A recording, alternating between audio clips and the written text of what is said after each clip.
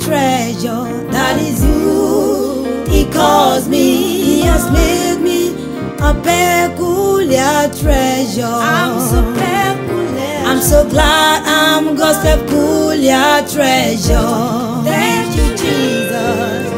Now therefore, if you obey my voice indeed and keep my covenant, then ye shall be a peculiar treasure unto me, above all people, above all people, for the earth is mine. I'm so glad I'm God's peculiar treasure. I'm so glad. Thank you, Jesus. Number 4 person. Another character to be considered is Simon Peter, the brave defender. Have you seen a scenario of when your lover wants to ignorantly prevent you from fulfilling purpose? I remember an old woman sharing a testimony one day, and she talked about how much her father loved her, that he didn't allow her to go to school because her father, according to her, didn't want any teacher to beat or scold her. Apparently, the father's love prevented her of having formal education like other children in the community. What a love. What a love. Some love in quotes, love in quotes, can rob people of their great destiny. For God to be looking at Jesus to be crucified didn't indicate He didn't love His son. But God wanted His son to fulfill divine destiny. It even got to a point that Jesus thought His father has forsaken Him. Yeah, many children can identify with this also. I once thought my mother was wicked too. God did Mama Eagle for Jesus. How do you handle your children? Nobody is talking about child abuse here. Some of us parents cannot deal with the cry of our children for a second. We don't want them to face any challenge in life. We want to go through everything for them. Some out of love in quote, refuse to place demand on the grace of God upon their children's life. We better learn from God Himself.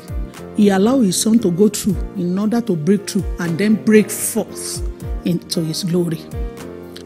I haven't said you shouldn't help your children, but there's a saying that says, when parents do too much for their children, the children will not do much for themselves.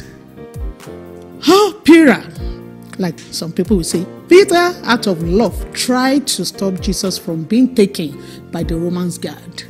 He went to the extent of bringing out his sword to attack, even succeeded in cutting off the ears of the high priest's servant before Jesus stopped him.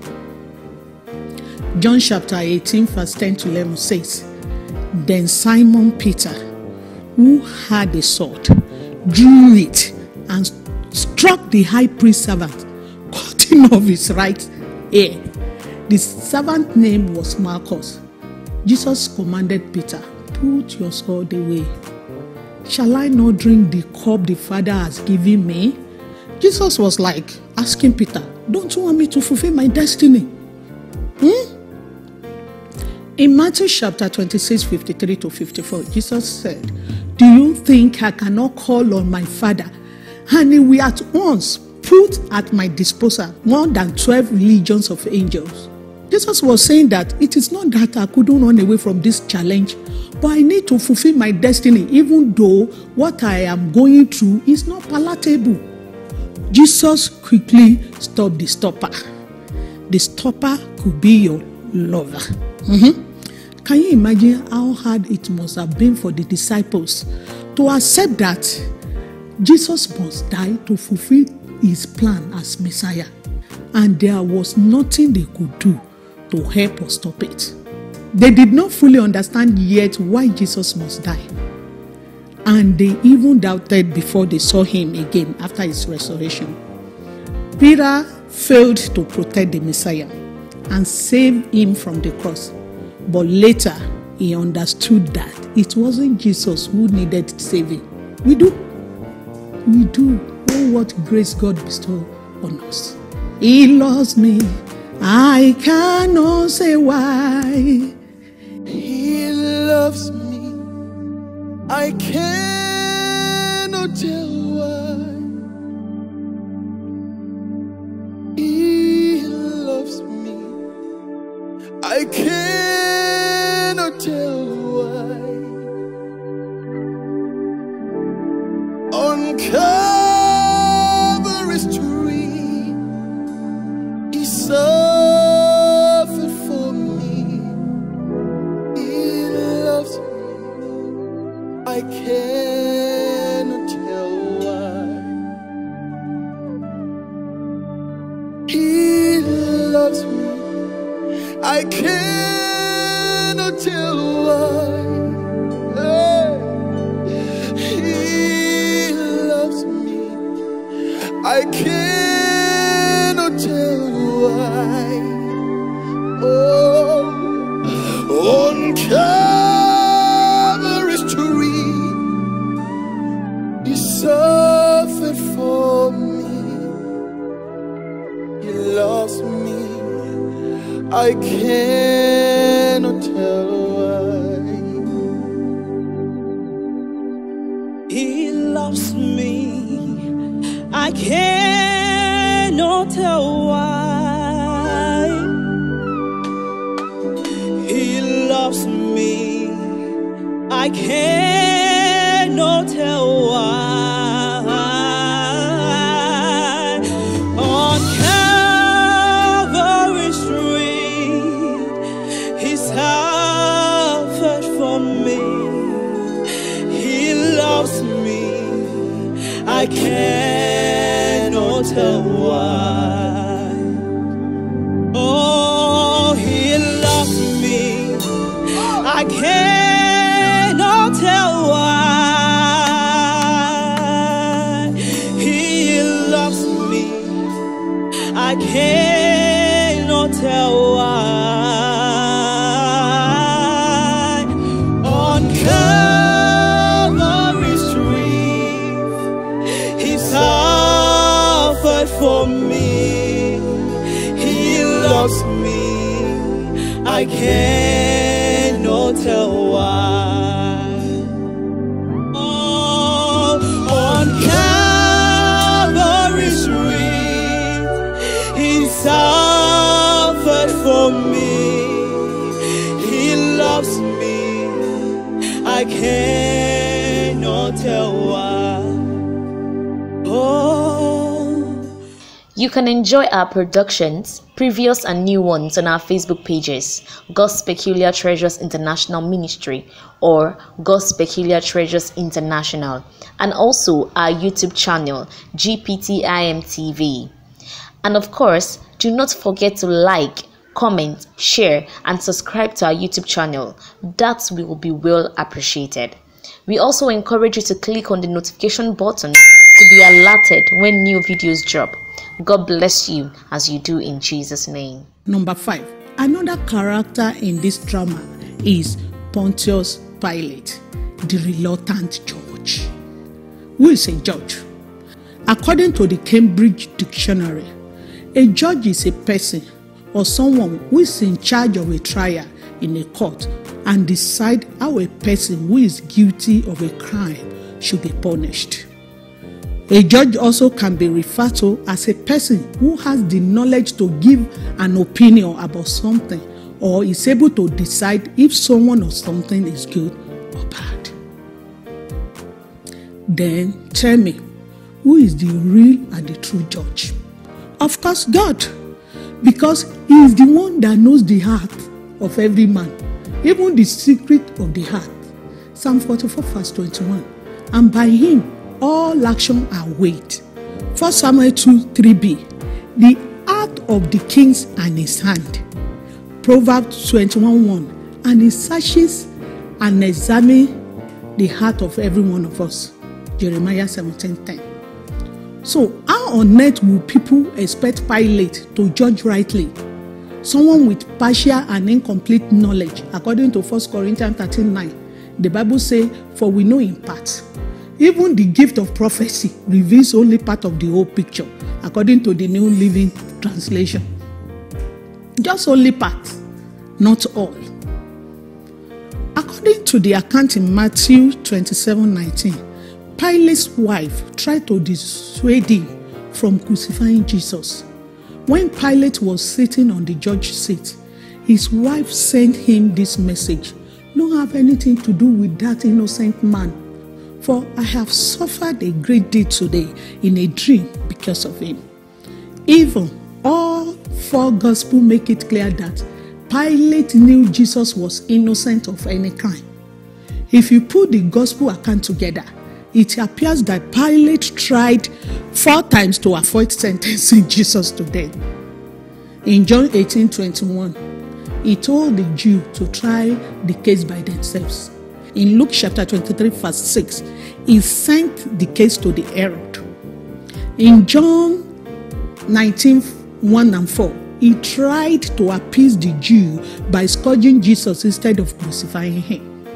In Mark 15:9-11, he tried to make a deal, but the people chose Barabbas instead. So Pilate, out of frustration, asked, "What shall I do then with Jesus, who is called the Messiah?"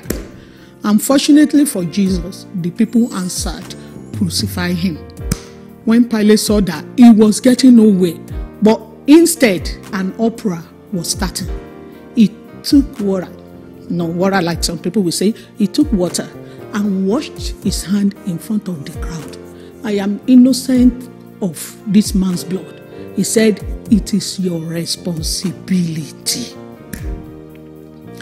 Pilate did not understand Jesus completely, but he knew that he was innocent. Rather than standing up for Jesus, the truth, standing for the truth, at great personal cost, he faltered to blackmail from high-ranking Jewish officials and mob mentality, letting the people show Jesus' fate as God has planned. So, Pilate's crime in many ways were worse than the sin of the chief priest.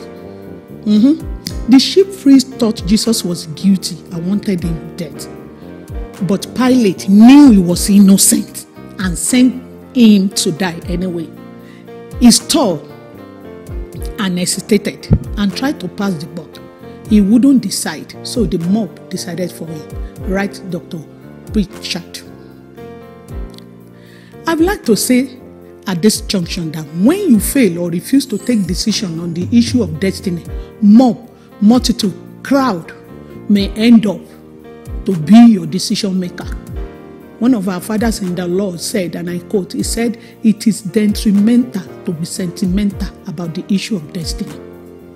As believers, we can be thankful that God did not let any man or spirit stop his plan to send his son to die on a cross or rise from the dead. God's plan for salvation could not be stopped because Jesus cooperated with God and didn't lose focus of his purpose. And because he paid the only price that could be paid, there is hope for all who believe. So when people you thought could rise up to defend you were nowhere to be found, rejoice. It might be for your own good, in order to fulfill your destiny. When the judgment isn't fair, how do you react? Some of us can identify with this kind of scenario very well. A situation where a thief is being preferred and a savior is being crucified. So painful to bear. It can be so hurting. Are you cooperating with God? Are you focusing on your divine purpose? Are you also paying the price? What are the things that could probably stop you from fulfilling destiny? Destructive habits, or you want to call it work of the flesh, ungodly relationship, so-called loving wherever, laziness, lack of focus, comment of people. Have you forgotten that people are entitled to their personal opinions? You can enjoy our productions, previous and new ones, on our Facebook pages, God's Peculiar Treasures International Ministry or God's Peculiar Treasures International, and also our YouTube channel, GPTIM TV. And of course, do not forget to like, comment, share, and subscribe to our YouTube channel. That will be well appreciated. We also encourage you to click on the notification button to be alerted when new videos drop. God bless you as you do in Jesus' name. We shall need to continue this discussion on our next episode. Till then, bye for now. Peculiar treasure, that is you. He calls me, he has made me a peculiar treasure. I'm so peculiar. I'm so glad I'm God's peculiar treasure. Thank you, Jesus. Now therefore, if you obey my voice indeed and keep my covenant, then ye shall be a peculiar treasure unto me, above all people, above all people, for the earth is mine. I'm so glad I'm God's peculiar treasure. I'm so glad, are you glad? I'm God's peculiar treasure. I'm a peculiar treasure.